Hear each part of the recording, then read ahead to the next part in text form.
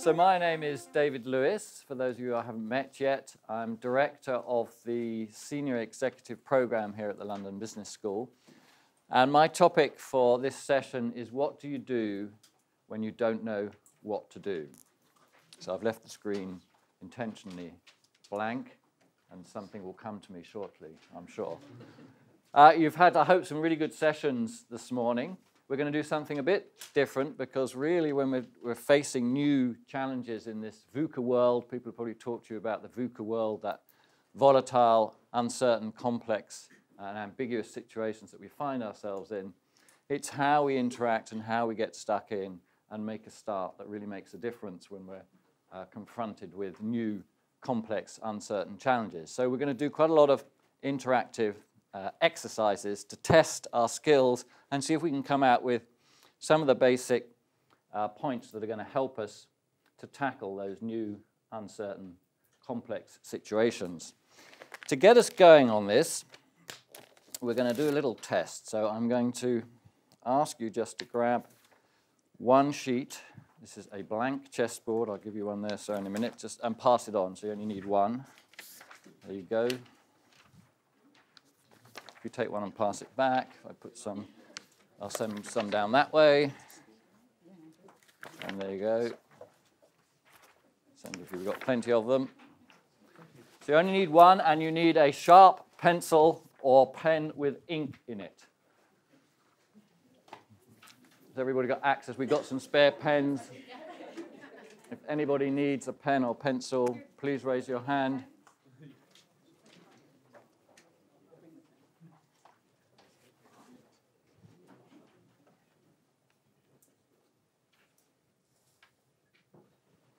Okay, for this exercise, it helps if you orient your piece of paper the same way as on the board there, which means, I think, landscape, because in a minute, I'm going to show you a chess game in progress. So another picture with a chessboard with some pieces moved around as a game in progress. And your task, I'm going to show it to you for 5 seconds. Your task, you can't write anything down during those 5 seconds, okay? Your task is to remember what's there, and then it'll go blank chessboard again, and I'll ask you to fill in as many of the pieces as you can. And then we're going to mark and see how well you've done, okay? And you get a full mark if you've got the right piece of the right color on the right square of the right color. We can haggle over quarter marks and half marks. I tell you, it's not going to make a big difference anyway, so it doesn't matter. And just use a letter or whatever to symbolize the piece for you, okay? So get ready, because your 5 seconds is coming up. Let's move this out of the way.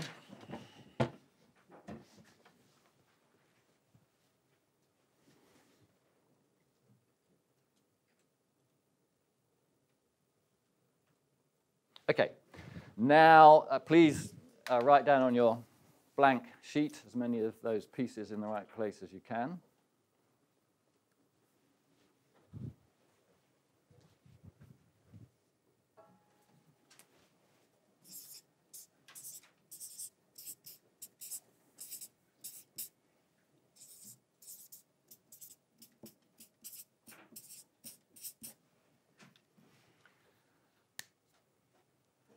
I see a lot of pieces being written down there. This is very encouraging. Maybe it's an exceptional group.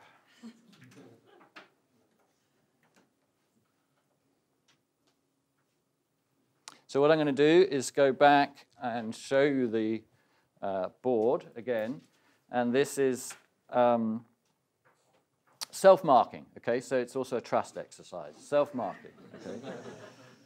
So there you go. So there's where the pieces were. So you can give yourself, say, a full mark if you've got it absolutely right. Haggle and negotiate with yourself and your conscience as to whether you want to give yourself a half, a quarter, or whatever. And then we'll see how you did.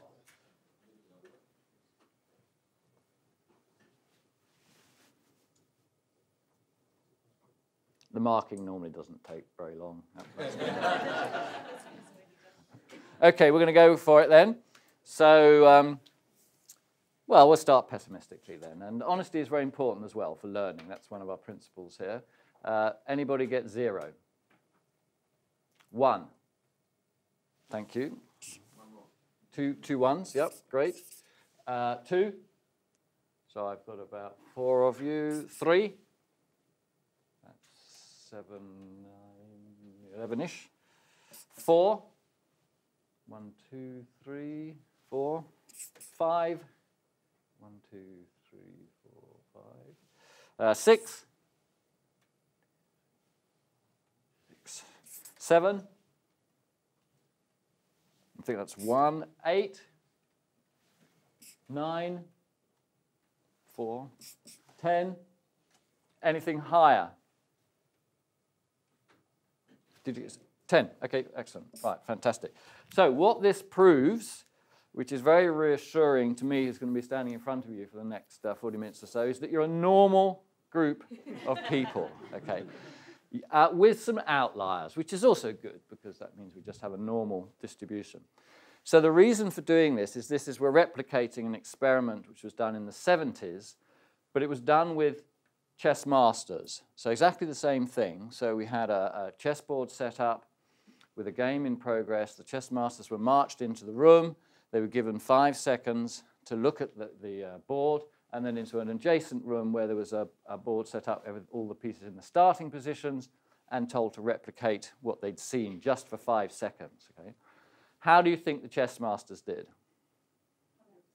100%. Absolutely, 100% right. Okay? They did the same thing that we've just done with a normal group of people as a control, and they came up with exactly this kind of distribution of sort of an average around 5 or so pieces.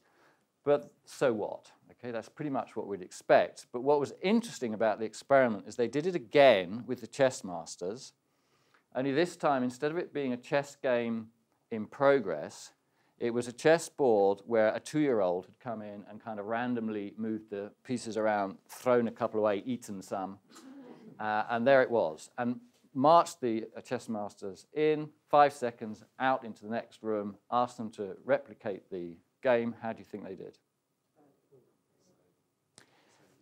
Exactly the same as we've just done here, and exactly the same as the control group did. And the point about that is it's a fantastic demonstration of the experience bias. So when the rules of the game change, or the game itself has changed, past experience is no better than the novice or the amateur. That doesn't mean that common sense might have a role to play. That doesn't mean there might be some tactics, like on this particular game, for example, you may have done memory, practice tactics, which might give you an advantage. But basically, expertise in chess counted for very little, well, no more than the average person. And yet, when we face new, uncertain, complex situations, we often think we're facing something we've seen before and start deploying our expertise to solve the problem. So the first thing we have to be aware of when we're facing new, uncertain, and complex situations is to recognize that this is something we don't know how to do. It might sound blindingly obvious, but I'm sure we're all aware of colleagues around us who keep insisting on doing exactly the same thing against a pile of evidence suggesting it doesn't work. In fact, maybe sometimes we've been guilty of that ourselves. So point number 1, recognize we're facing a new situation and we cannot just throw our expertise into it. So there's the experience bias. So because we know a lot, we apply our knowledge to situations we know nothing about and assume our conclusions are valid. And Peter Drucker, the greatest danger in times of turbulence is not the turbulence, it is to act with yesterday's logic. Okay, we're going to look at another aspect of what's at play when we're looking at new, uncertain, complex situations. And to do this, I'm going to show you a video, short video, and I'm going to stop it every 60 seconds. It's only about 4 minutes, so we'll stop it about 3 times, and ask you to write down what it is you think you're seeing at the point that I stop it, okay? Don't shout anything out because I don't want you to influence the people around you. Just make a note. I'll stop it the first 60 seconds. We'll run it for another 60. I'll stop it again. If it's the same thing, that's fine. Underline it or whatever. If you change your mind, that's fine too. And then we'll just run it to the end.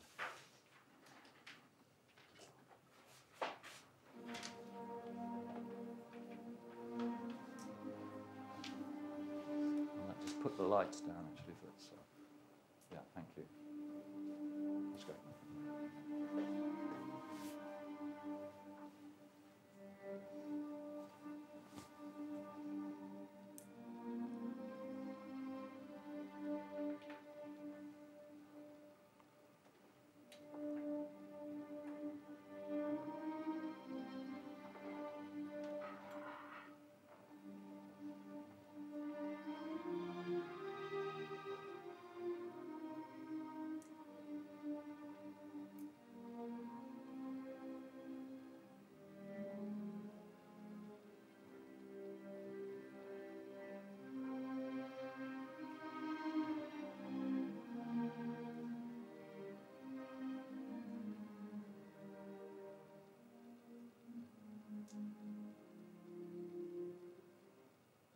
Okay, so don't shout anything out. That's your first chance to take a view as to what it is you think you're seeing.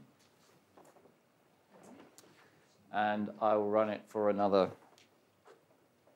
60 seconds.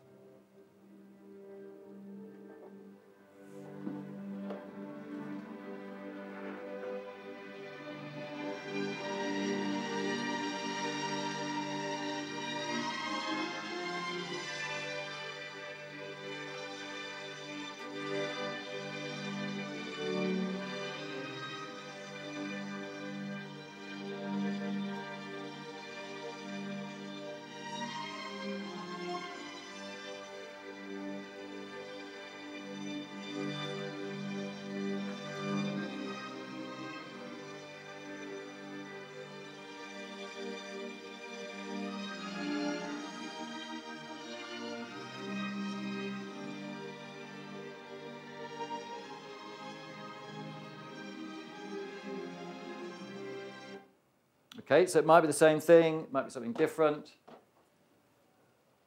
And we'll go again.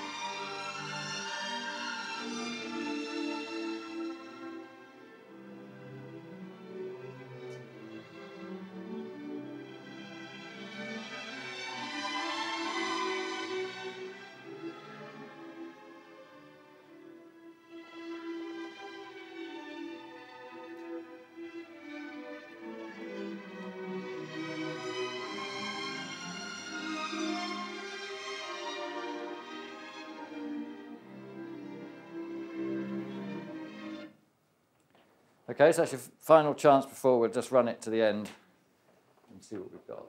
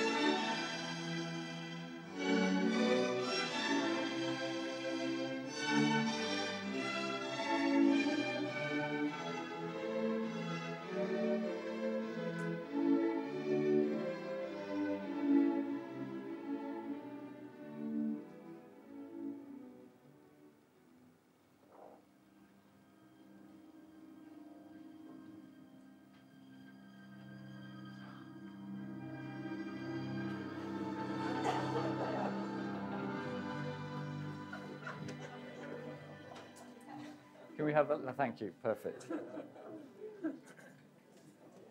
Okay, so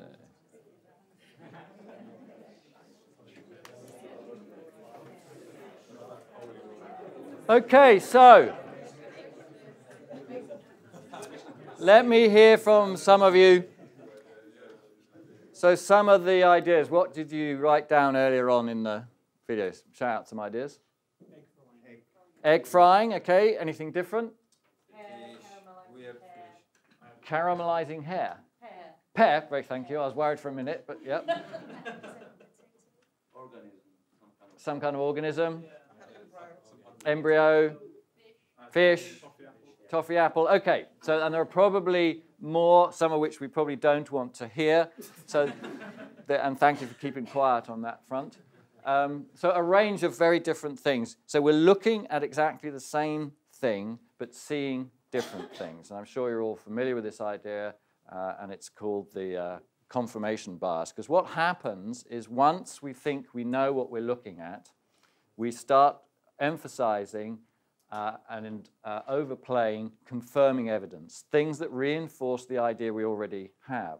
But it's even more powerful and magic than that, is that we fail to see things that undermine what it is that we think we're seeing. And even more magical than that, we make up things that we haven't seen and aren't there that should be there and believe we've seen them. Even in this example, those of you that thought it might be an egg frying. So what happens in the morning? It's morning time or whenever you want your fried egg. So you put the pan on, get the egg out, and if you're one of those people that does it with one hand, crack it on the side of the pan, open it up, in it goes. What will happen very quickly as that egg is frying? Turns white. Thank you. The white goes white, as we say. Okay. So those of you who said that was a frying egg, was there any white? Yeah, well, now, this is interesting. This is interesting. I have had people say, yes, there was white. There was white on the film. I said, well, no, there wasn't. I promise you there wasn't. Yes, no, there was definitely white there. Well, we won't do it now, but we can replay the film. There is no white, okay? But they were convinced there should be white, so they saw white. The other trick, though, which I think you're on the lines there, is okay, there wasn't white, but I'll make an assumption to explain why there wasn't any white. And you know these strange people where some just like the white and some just like the yolk, so probably they've done this little shuffling act, you know, that you do, and most of it just ends on the floor. But you're trying to separate the white from the yolk, and it was only the yolk. So we'll just assume stuff to validate what we've already assumed it is. So that is the power of confirming evidence. The beauty of it, of course, is that we all tend to see things slightly differently. And when we're collectively facing a new uncertain situation, complex situation, we don't know what to do, one of the best assets we've got is the fact that we see things differently. And if we can then harness that in some way to explore, challenge some of the assumptions, check exactly what was there, we have a much better chance. So that's the second point about when we don't know what to do, talk to people who think and see things differently to the way that you do, to break your own mindset or assumptions or self-imposed constraints. It doesn't mean it'll all work out beautifully because we're going to also disagree. So I have to talk about how does that work as well. Anyway, these points are really a warm-up for the main exercise that I want to do while we're together this morning, which is again to ask you the answer to a problem. So I want you to imagine 3 doors. I'm going to draw them for you to make it easier. And behind 2 of the doors is a goat. So there are 2 goats. Okay? Behind one of the doors is a pot of gold. And the idea of this little game is that you want to win the pot of gold by picking the door that's got the pot of gold behind it, because as puzzle master, and that's my role for the next 30 minutes, and I'm going to make the most of it. It doesn't happen to me very often. You can just call me master. I don't mind. I'm going to ask you whether you want to open that door or a second question. But first of all, you have to pick a door. So there are 3 doors, 2 goats. So, you pick one. Say you pick that one. It's random. You don't know. It's a 1 in 3 chance. You don't know. You can't smell. You can't see. You can't hear anything. You've just got to guess. And by the way, if you value goats more than gold, just for the next 30 minutes, if you can just do a sort of paradigm shift and go with it, and you can go back to the world of goats afterwards. For now, gold is the thing we want. So you've picked your door. The puzzle master, that's me, opens one of the other doors. Let's say it's this one. And there is a goat smiling at you, saying, "Take me home." But no, we didn't want goats. And the puzzle master says, "OK, there are now 2 doors left. The one you chose and the other one that hasn't yet been opened. You have a second decision to make, which is, do you want to stick with your original door, whichever one you chose, or do you want to switch to the other one that hasn't been opened?" Okay, now it's your choice. As puzzle master, if you stick, I'll open the one that you originally chose. If you decide to go to the other one, I'll open that one, and you get whatever is in either case. No second chance on that. So can you just think individually, again without shouting anything out, which of those strategies you would adopt? Would you stick or switch? So you have to make your mind up. Obviously, you're trying to win the gold. So you've got to have a strategy of some sort. OK, so if you would change to the other door, can you raise your hand, please? That's 1. In fact, better still, can you come down to the front? And it is not a punishment. Please come down and join me at the front. It's very safe here. There are at least 3 hands went up. Yep. Anyone else who would change? So that means everyone else would stick. Okay, just to be very clear about this, that means you're all stickers. The rest of you sitting down. Okay. So what I'm going to do is I'm going to split you into groups, and I'll include you in. There's 4 of you. Fantastic. It's getting even better. And I'll spread you all around the group. So I'm going to split you into groups, probably about 6 or 7 of you in each group. And your job in the group is going to be to come to an agreement, a complete consensus on whether it is better to switch or stick and why. So you have to agree on the same strategy and you have to agree on the same rationale, and both have to be right. And of course, I will decide whether they are both right or not, okay? So that's going to be the task. And if you can't do it, I'll help, okay, as proceedings, because we do have to get to lunch, okay? So we'll see how it goes. So in terms of putting a group together, if I can just invite you to join here, and then I will ask, so that's 5 of you there, and maybe I'll ask you just to join this group, okay? So you'll be one group, and then if I invite you, sir, to join, so with the 4 of you and the 2 of you, yep, so you'll form another group, so you clear you're joining those guys. So I've got, I think, 2 of you on, you're not, okay. So sorry, I left you out on the end there, didn't I? So if I take, are you in the game? No. Yeah, good, okay. So if I ask you all, you're not playing, all up until the lady in the white cardigan can all be in one group, and invite you to come and join them. And then I'm going to go with the 3 of you on the back row, the 3 of you on the end of the row there, and if you join that team, anybody who's not yet in a team, form a team with about 5 other colleagues. Can you do that? Self-organizing. And then I'm going to give you instructions. So everybody's got a team. Okay, so you will notice that some teams, everybody's a sticker.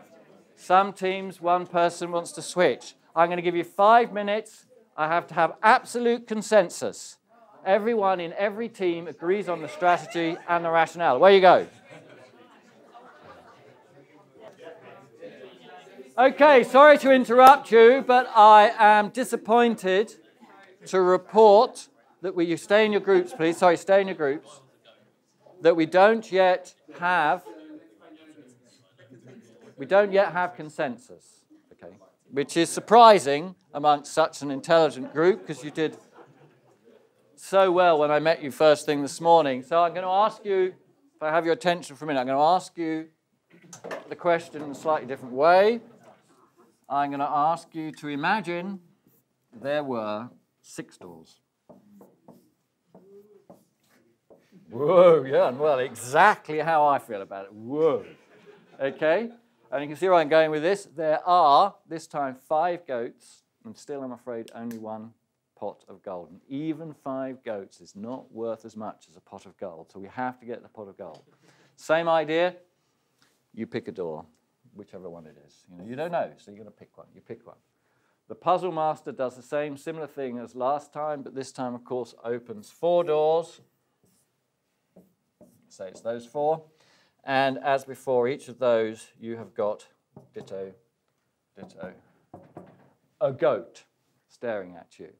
So same, we're now in the same position as we were before, except we started with 6 doors. Your job is to decide what's your best strategy. Is it to stick with the door that you selected in the first place or switch to the other one, and why? Don't shout anything out, but carry on in your groups. I'll give you another 3 minutes or so and see whether this time, with that further help, we can get consensus amongst this group. So can I have your attention? I'm going to give you some more help, okay?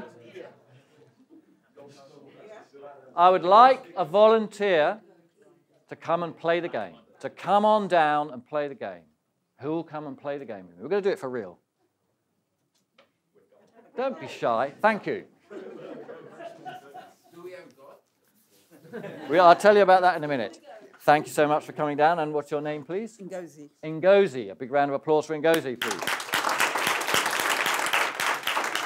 Now we're going to play the game. Now, is there anyone at home, anyone special in your life? Yes. Yes, and what's their name? Gemini. Gemini. A lovely name. Now, I hope they're rooting for you, because this is very important. So we're going to ask you to play the game. So I want you to really use your imagination. These 6 cups are 6 doors, and underneath 5 of them is a very small, tiny, invisible goat. Okay? Underneath one of them, representing a pot of gold at no expense spared by the London Business School, is a yellow button, I think, bought at Bermondsey Market, and you can get them 100 for a penny. There you go. So, without rattling and sort of testing, just tell me which one of these cups do you want to be your door. Tell me which one you're going to pick. You can point to it, whichever one you want. You're going with that one. Okay, so I'm going to put a little blue button on there so we know that that's your door. Now, the puzzle master, that's me, is now going to open. There's an invisible goat. Can you see under there? Tell the audience. Yep. One invisible goat. Another invisible goat. Yep, that's 2. Yeah, and another one. And another one. Okay. Yeah, so there's 4 invisible goats here, ladies and gentlemen. So we now got 2 cups, the one that you chose that has the blue button on the top, and the other one. Would you like to stick with your original choice, or do you want to switch to the other? I'll stick to the original choice. No, you're absolutely sure about that? Yeah. You don't want to ask the audience? Well, what do you think? I know what all of you think. What do you think?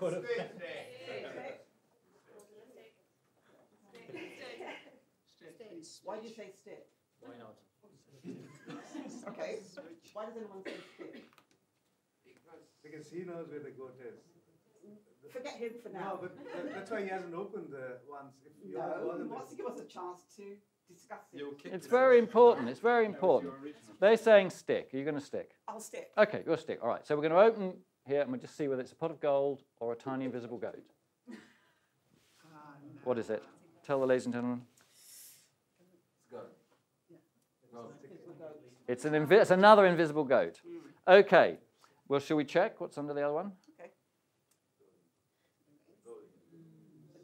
The gold. Okay, right. Now, what does that mean? I don't know what that means, but I'll tell you what I'd like you to do is we have, again at no expense spared, prepared a whole set of cups with some blue, some yellow buttons. I'm going to give each team a set of 6 cups with 1 button. I want you to play the game.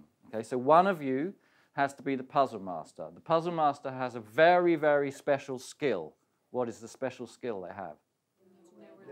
They have to remember where they put the gold, because the whole thing breaks down if you don't remember where you put the gold, okay? So as you lay the cups out, the puzzle master puts the gold down. Everybody else, of course, is hiding their eyes or looking away or whatever, and then one of you can play the game. Now, the point about this is play it many, many times. Please keep playing it and keep a track as to exactly what happens. So record the results and the implications of the results each time. And then we'll check in and see what's happening and see whether that sheds any further light. So you can take that set to your team. Right, I'm going to... You can play your last round here, and then we'll collect the results.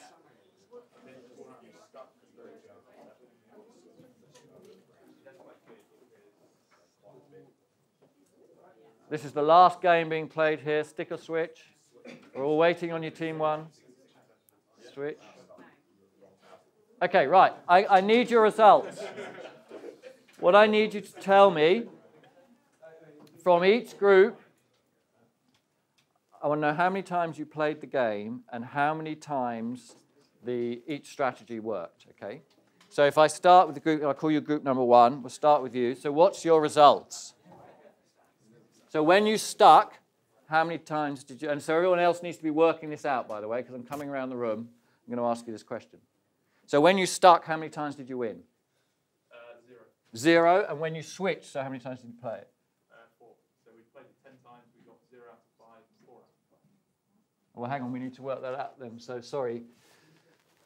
We played 10 games. Yeah. 5 of them we stuck. And you got nothing. So that means there would have been 5 here. 4 out of 5 we got correct. When you switched. So 9. Do you see what I mean? I need to know which, not what you did, but which strategy would have won. Do you get that? It's not what you did, it's which strategy would have won. Okay, so you're happy with that? These are your results then. Except for you're missing one. So there was 1 here. You got 1. You got 1. That's 10. Fine. They can debate that. Group at the back, what's your data? So we started the choice twice, but we didn't get the result. So that would have been 2 here. Yeah. And we switched 7 times. Yeah. And we got the result 6 times. So that, I think, is 8-1. Yeah, 8-1. Okay. The group right at the back, can I have your data? We've got 2 for stick and 9 for switch. Thank you. I like the results like that. Just two numbers. Spot on. Brilliant. Winning team already. Coming down to the front. We've got 4 for stick and 8 for switch. So who am I missing? Have I done yet? Ours were 2 and 6. Is there another group at the front here? Have I? So you're on the same group. And the... You just want a winning number. No, I want to know if you... how many times the sticking strategy would have won. Yeah. Not whether you did it or not, but would have won. Yeah. Yep. So we played 7 games, so that would be 4-3 in favour of switch. Perfect. Okay. So what have I got? I've got 26, 34, 40, 44, I think, versus 5, 9, 11, 12, 13. Okay. So can you raise your hand if you would stick?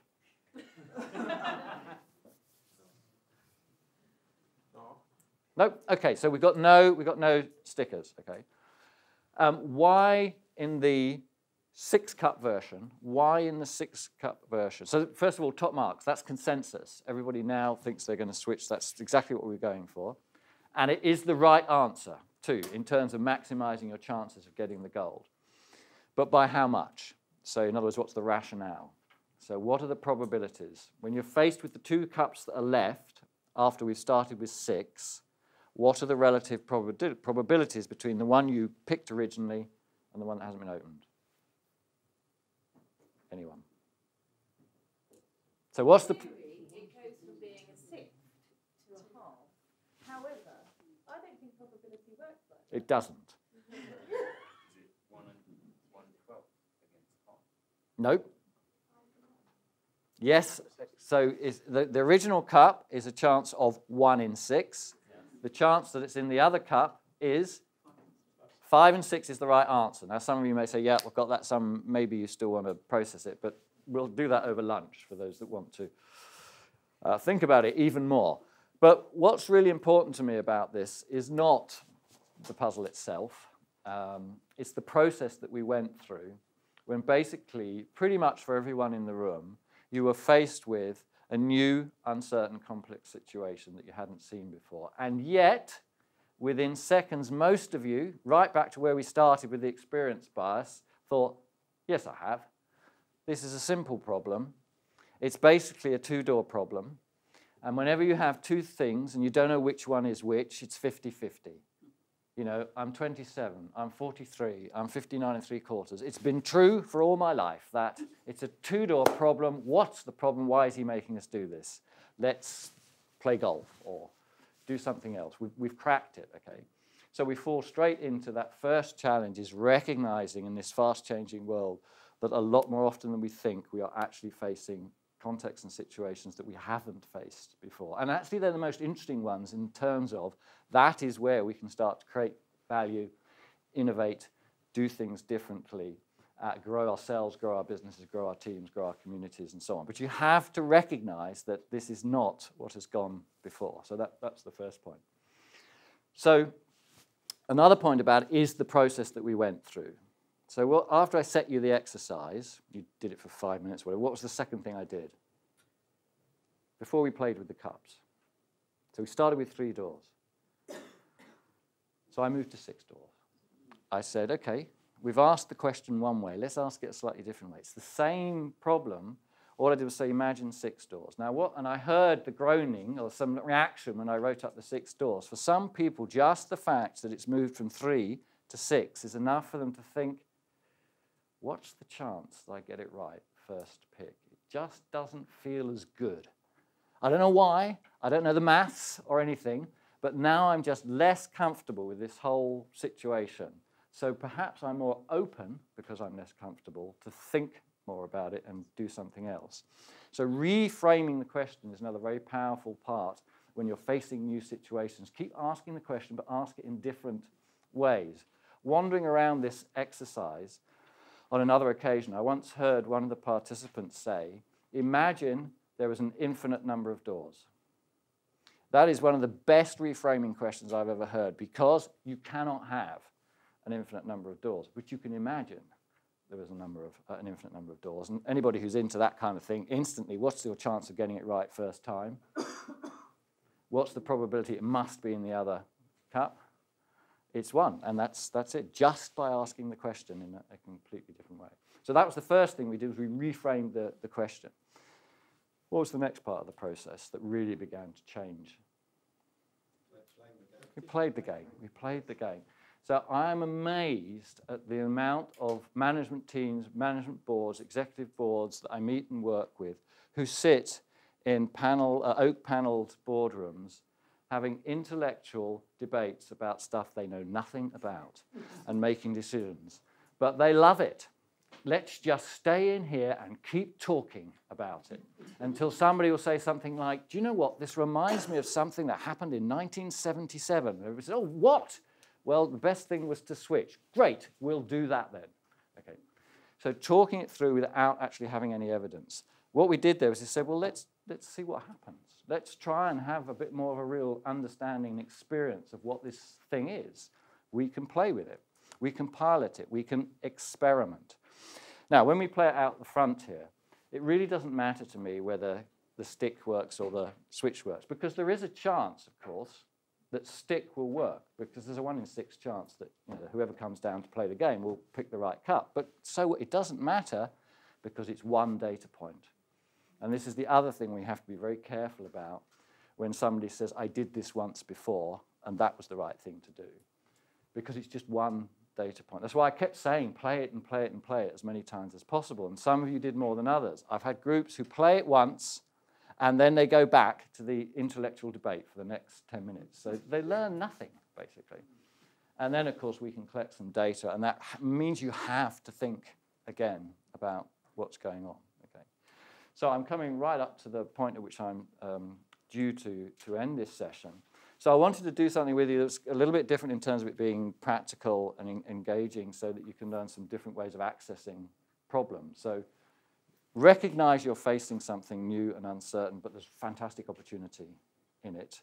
Don't just ask the question one way, ask it many ways. If in your midst there is somebody who disagrees, what should you do? Cherish them, exactly. Don't turn on them as the village idiot, and if I could just explain it or shout loudly enough, they'll get it and be like us. They are the most important person in the group at that point of time, not because they're right, we don't know whether they're right, but because they disagree, and therefore we have to have a serious conversation. If everybody agrees, and it's a new, uncertain, complex situation that you haven't seen before, be very, very, very afraid, because you're just about probably to walk off a cliff holding hands singing Kumbaya or something like that, okay? So find someone to disagree. And the other thing is about the different roles that are played. For some people, accessing the problem literally by being the puzzle master changes their whole relationship with the problem to some intellectual thing about trying to remember their stats from school or whatever. But just setting out those cups, I've seen it on people's faces, they set out the cups and they start shaking their head going, well, there's no way they're going to pick it right, are they? I know where it is. These guys are all doing this. They've no idea where it is. And it just changes your whole sense of the unlikelihood that it's going to be in the... So again, when you think about some of the challenges and the changes you're going through, the more you can give people some access to touch and feel and smell and be part of what you're trying to make happen, the easier it is for them to engage, be open-minded, and learn new things. It's similar to what Costas is saying about, you know, telling stories, making it emotional. Even better, get people involved doing stuff. I'm overrunning now. There's so much more that comes out of these simple exercises. I hope it's given you some food for thought. Enjoy your lunch, which is going to be in the E-Wing Lounge just upstairs. And for those of you who are coming back here, we start again, is it at 1:45? Enjoy your lunch. Thank you. Thank you.